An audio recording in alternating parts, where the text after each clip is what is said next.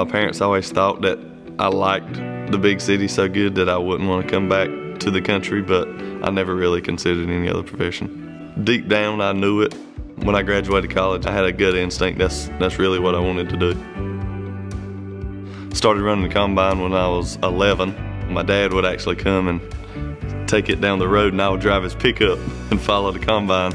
There was a guy at the local country store who would always joke with me and ask me for my driver's license whenever I'd go in. Some of the biggest changes I've seen are what we're able to do yield-wise, data-wise. It is just rapidly changing all the time. The feeling prior to planning is, I guess you'd say, anxious. You know there's going to be issues in the beginning.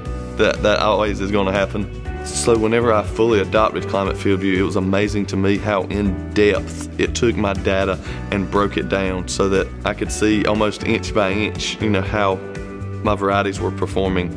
And that helps me to plan for next year. So this year is already a plan for next year on hybrid and soil type. It fascinates me of what the possibilities are, where it might go in the future. It makes me smile. It really does.